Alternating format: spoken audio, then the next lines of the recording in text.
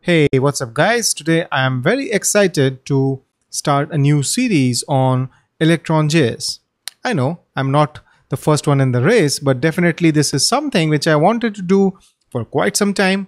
I wanted to build a desktop application using this technology because this is a very interesting one. You write JavaScript to actually create desktop applications which can run on Mac, Windows, and even Linux.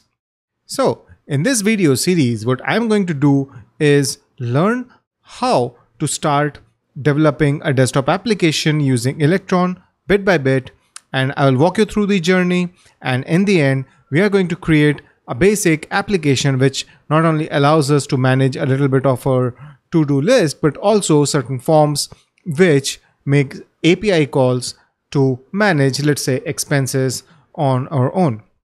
So yeah, that's the whole premise of learning the application. We will learn how to interact with the native OS APIs. We will talk to external APIs and do some cool stuff with that. But yeah, that's what in the nutshell that we are going to cover in this particular series. So I'm very excited about this and hope you are as well. So let's get started.